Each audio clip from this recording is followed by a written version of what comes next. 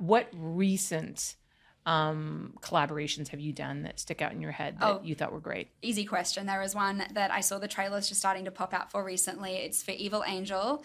Pat Mine shot it with Chris Diamond. And it was just the craziest sex of my life. And that boy has a big penis as well. Like it's not shying away from life.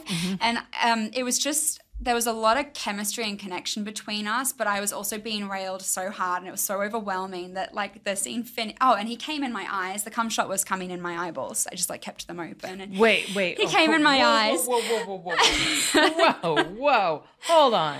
Yeah. This was on purpose. Yeah.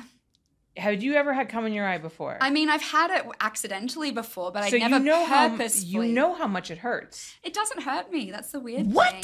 It doesn't Dude, hurt. I got cum in my eye once, and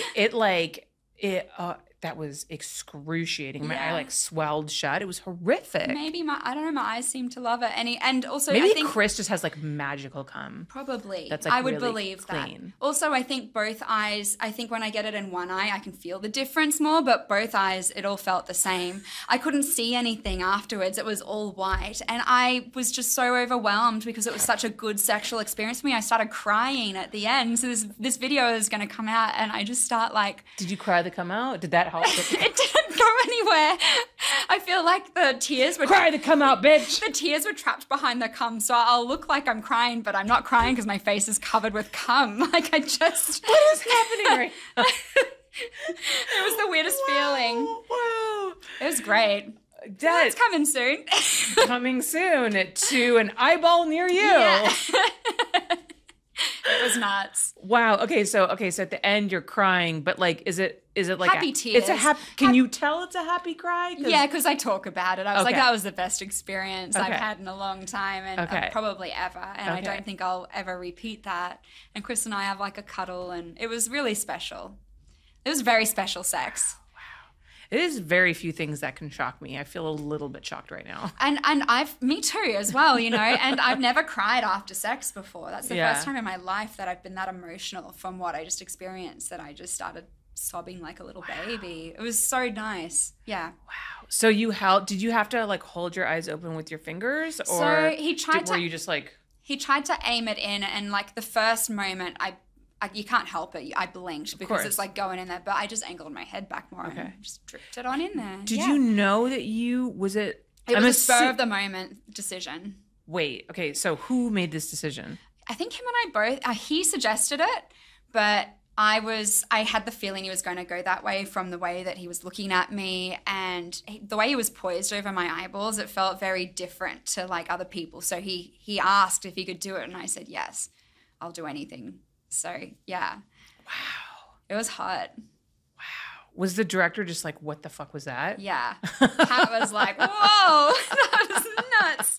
Yeah. I think it's one of my, I will go to my grave so happy having experienced that. Yeah. Wow. That's amazing. That could have gone the other way too. Yeah. Thank God you were up for that. Well, but Chris and I have such good chemistry. Like we've shot together since for Pat again, and there'll be another hectic. I don't know how much I should give away because the trailer's not out yet for that, but it's going to be just as crazy. Right. Like, there's just certain people that you get that extra spice with, and he's one of them for me. Do you know what the scene is called? Because I know people are going to be Googling this. I don't. It's under Evil Angels MILFs 3, I think it was called. You're a MILF? Yeah. Yeah. So this is coming up a lot in like adult DVD talk, like all the forums and stuff I've noticed, and on Twitter people are starting to be like, how do you keep being cast as MILF? And I don't mind it because it's a fantasy, and it's a hot fantasy to be able to mommy talk someone, but I get cast almost all the time as a MILF, and I find that's my face as well when I first started getting it. Wait, how old are you? 34. Okay, because you look so young. Yeah. I mean, you must know that. Like, you look, I thought you were 25. I've been told that, and it's my blessing. I hope it means that I'll have a nice long, because I came into this industry late, you know, like I started when I was 30. Yeah. So I'm not coming in at 18 like a lot of the people here that are huge did.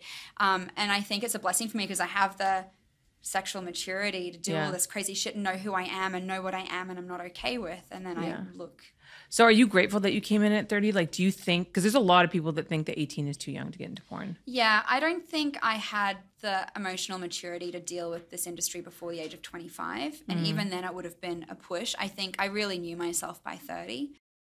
Hey guys, if you want to support my show, then you should think about joining my Patreon.